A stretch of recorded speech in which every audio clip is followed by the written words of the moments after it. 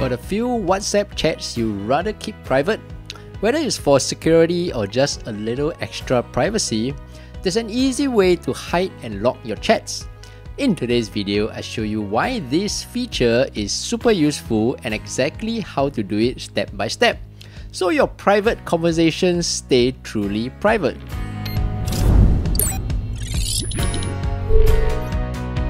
Hey, what's up everyone, I'm Steph, and in this channel, I teach you quick daily tech tips that make your life a little easier. In your WhatsApp, swipe left on the chat that you want to lock. Tap on More. Tap on Lock Chat. There will be a notification that this chat will be locked and hidden, and you have to use Face ID to open this chat. Tap on Continue. When you pull down your chat, you will now see at the top of your chats there will be a folder called Locked Chats.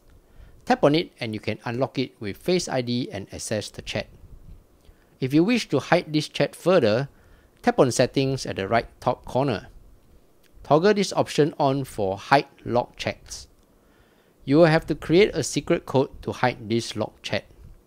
Tap on Create Secret Code. Key in your secret code.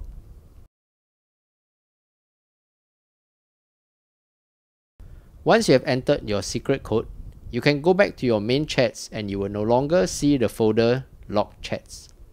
To access this hidden chat, simply key in your secret code in the search bar and you can see the Locked Chats folder appear. Tap on the folder and you will be able to access the hidden locked chat.